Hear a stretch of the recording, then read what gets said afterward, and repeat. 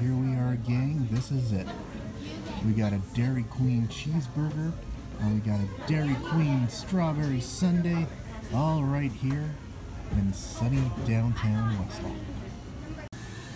Good evening, ladies and gentlemen. Mark Kappas here, and I am coming to you from the Westlock Dairy Queen. Yes, it is here.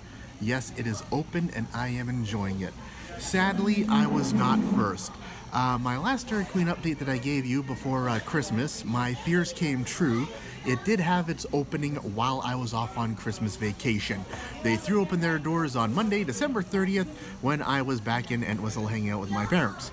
But that's okay. Like a lot of folks, I came back just for the day so I could try out the Dairy Queen. I had to bring my dad as well. You know, I think I mentioned in previous updates, you can blame my dad for my love of Dairy Queen. When we were kids and we'd go into the city, he would always be like, we gotta stop at Dairy Queen on the way back for ice cream. Before I finally fulfilled my dream of being on the radio, I worked with my dad in the oil patch. He's an oil field consultant by trade, and every time we came out of the bush from some abandoned lease, he was like, yep, now we're going to Dairy Queen to celebrate a job well done.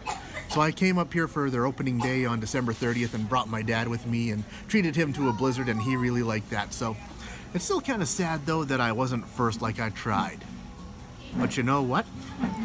I have a second shot at this. I do have a second chance.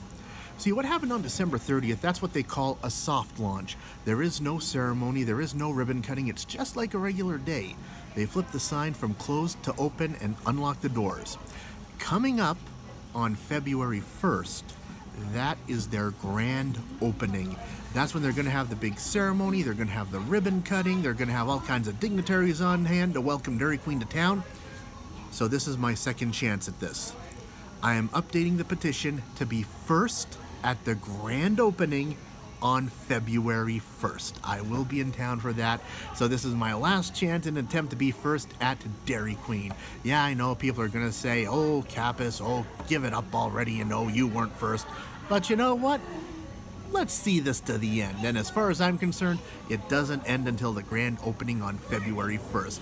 So keep signing that petition, and I will see you down here on February 1st for the grand opening.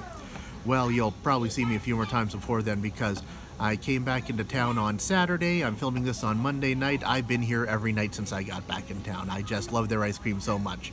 I love their ice cream, and my dietitian's gonna hate me when I go and check in.